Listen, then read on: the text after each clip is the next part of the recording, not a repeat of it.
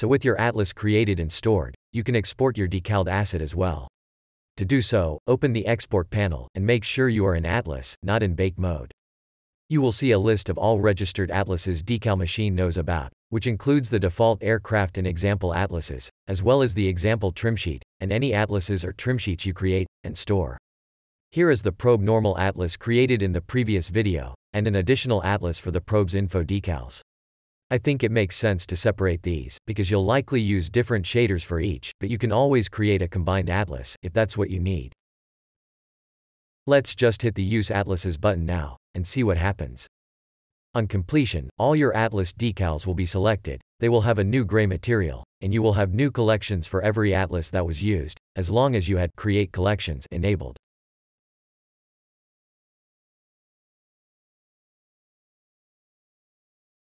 The aircraft atlas, for instance, was used for these two info decals. If you take a look at their UVs, you can see how instead of filling the entire space, they now only cover their appropriate part in the atlas.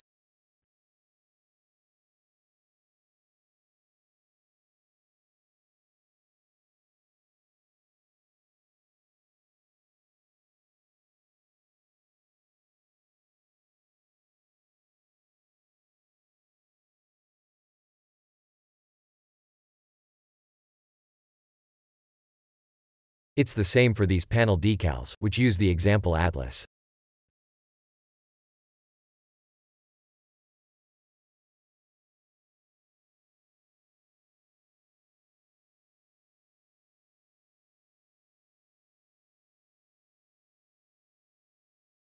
So just as the info decals, these panel decals also perfectly cover only their appropriate parts in the atlas now.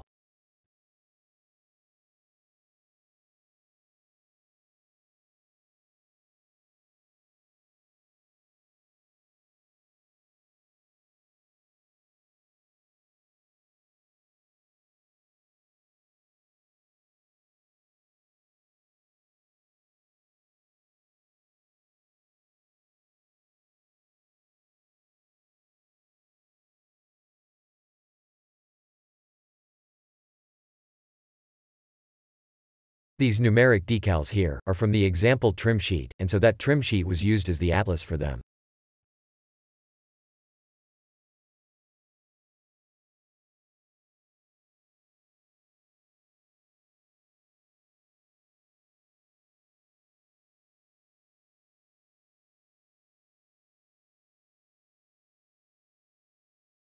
The other decals use the probe atlases I've created for this demonstration. Understand that atlasing can be reversed easily, so let's do that now. The order of the atlases in the list is the order DECALmachine will check when attempting to adjust the UVs for every decal. Any decal you have in your scene could potentially be in multiple atlases. So to force the use of a specific atlas, you can move your chosen atlas to the top. An atlas further down will then only be used if a decal is not present in the atlas above. In addition to sorting, you can also just disable atlases you don't want to use. Keep in mind that if you want to save your atlas choice, you need to save your Blender preferences, they aren't saved in the scene. To save your preferences, you can use the green check mark to the right. So if I now prepare the decals again for export, only the two probe atlases will be used.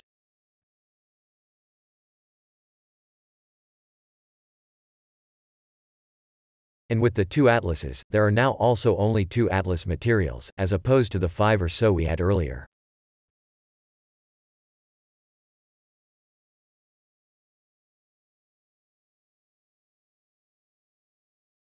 And again, all the decal UVs have been adjusted in such a way to cover the appropriate parts of the atlases.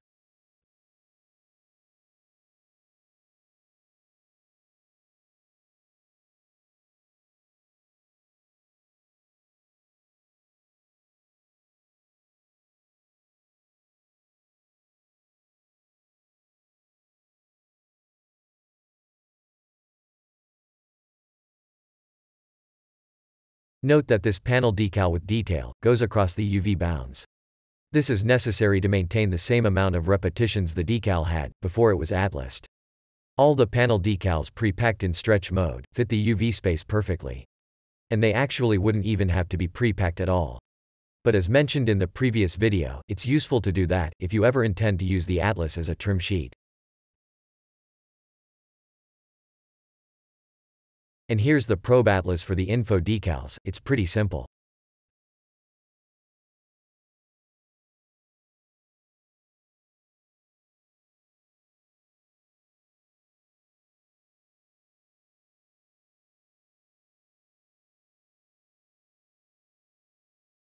The atlas materials used to preview the atlas decals are pretty simple as well.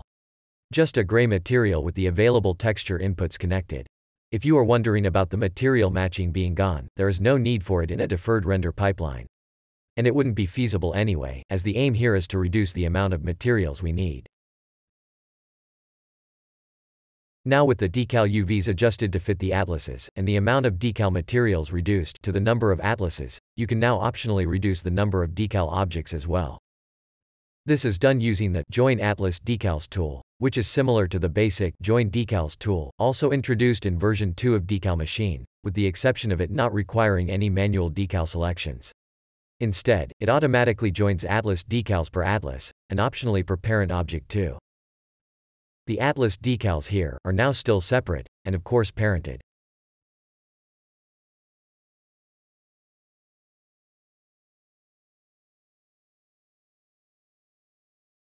So if you join them now, every decal parent object will then only have a single decal object per atlas. Here is one.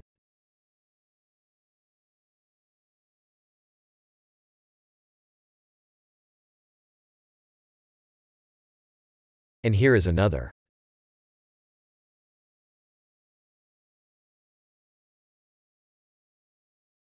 Already, this has reduced the number or total decals significantly. But, depending on the asset and how you intend to use it, we can do better. So I'm splitting the joined atlas decals again. And I then disable the per parent option and join again. At this point, there is only a single decal object for the probe's normal atlas, and a second decal object for the probe's other atlas. If you want more control over how your decals are joined, you can also just use the basic decal join and split tools, and you would then select the decals manually before joining.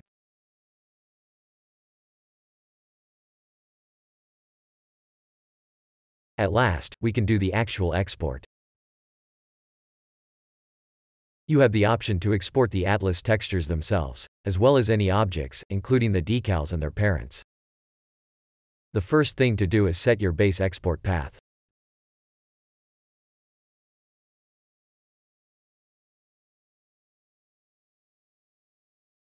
You can then choose to create a subfolder, just for the textures. This folder will be created, if it doesn't exist already. And it doesn't have to be a single folder either, it can be multiple folders deep. Just separate them with a slash or backslash, either one will work.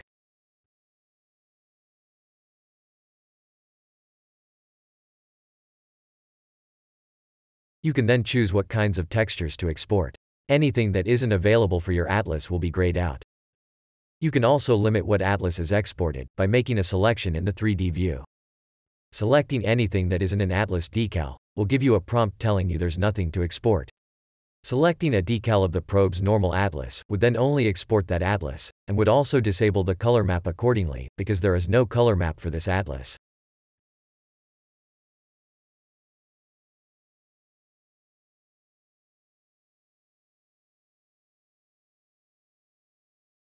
And similarly, selecting a decal of the probe's info atlas only leaves the alpha, color and emission maps available.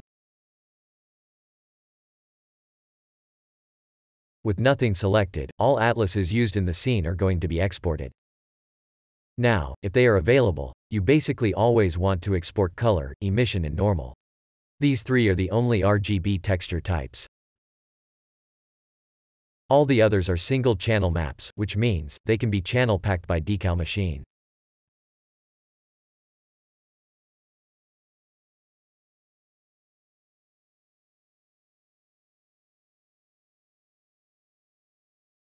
So in addition to the previously selected maps, I'm also selecting subset occlusion and white height, as you probably aren't familiar with these. Also the gray height map, to compare it to white height. Then just hit export, and the maps will be copied or created at your chosen export location.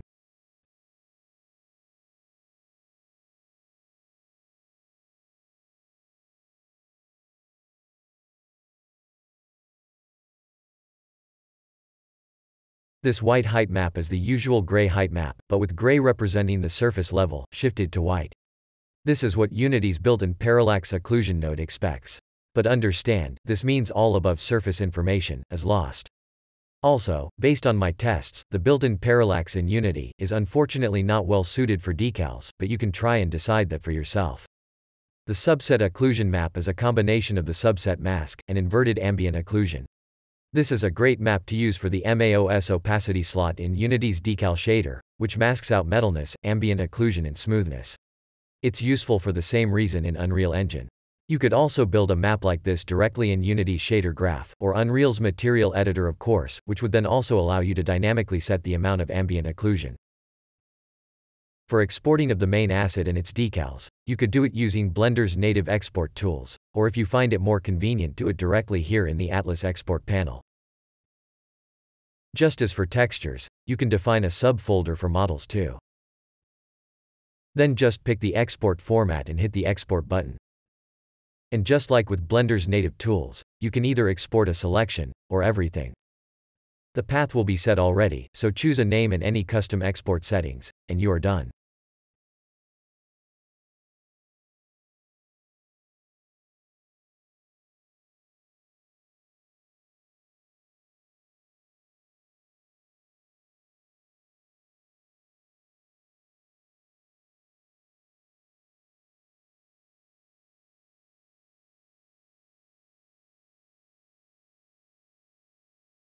The model's subfolder was created, and the probe FBX was stored in it. And finally, you could of course also just export textures and models at the same time.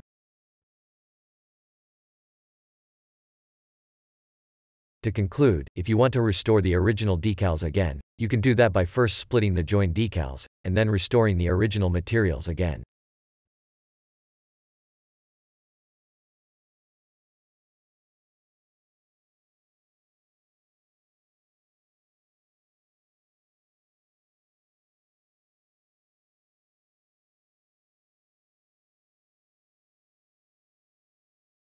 Every single decal will now cover its entire UV space again, as every decal will again use its unique set of textures, instead of an atlas.